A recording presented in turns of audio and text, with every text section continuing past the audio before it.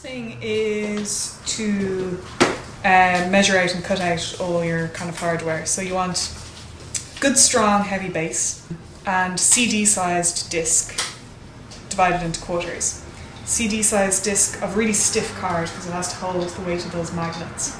And then stiff card in this kind of template, semicircular size or whatever, for whatever kind of buckets you're using.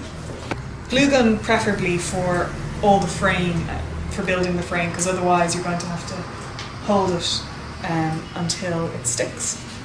Once you have your turbine and your frame built, just make sure your turbine is spinning in your frame, because you might need to do some final adjustments, like I had to change the base here. Then stator, 4 coils, 200 winds on each coil and a little bit of wire in between them to connect it up.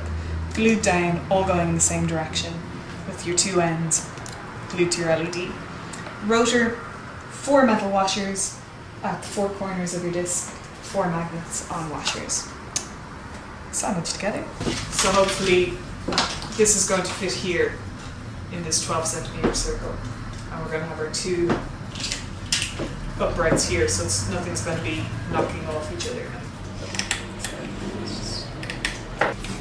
Okay, so you just hold that.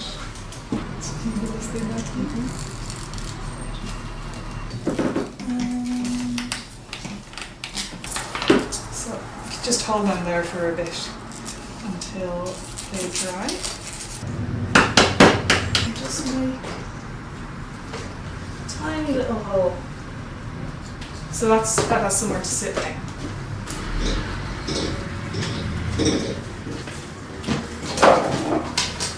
About 200 turns, and the coils should be about this size, a couple of centimetres. They should be, you know, a little bit bigger than your magnet, basically. And you want to leave a bit of a gap between each coil and a bit at the end of each. So, right, so these, as they're the stator, are going to go on the base, so this is the stationary bit. You want to centre these. This wire, as I said, is enamelled, so I'm just going to scrape off the enamel, and it just turns kind of from very metallic bronze to almost whitish metal. So I'm turning it to, there's a little function on it that makes a beep when there's current. I've got a little map in your handout of how the stator should be set up.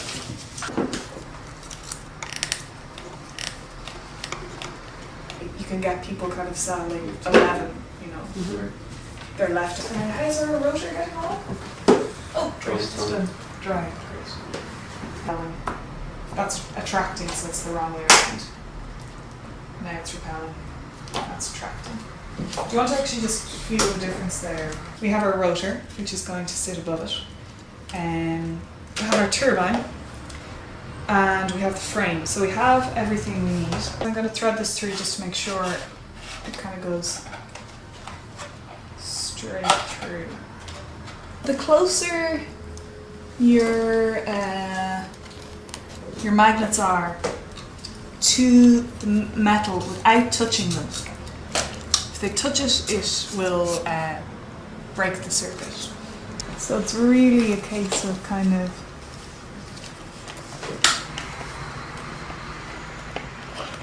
no, it's not catching on something.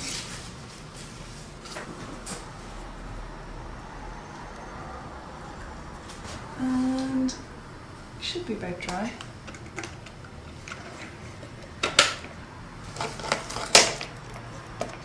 Precision engineering.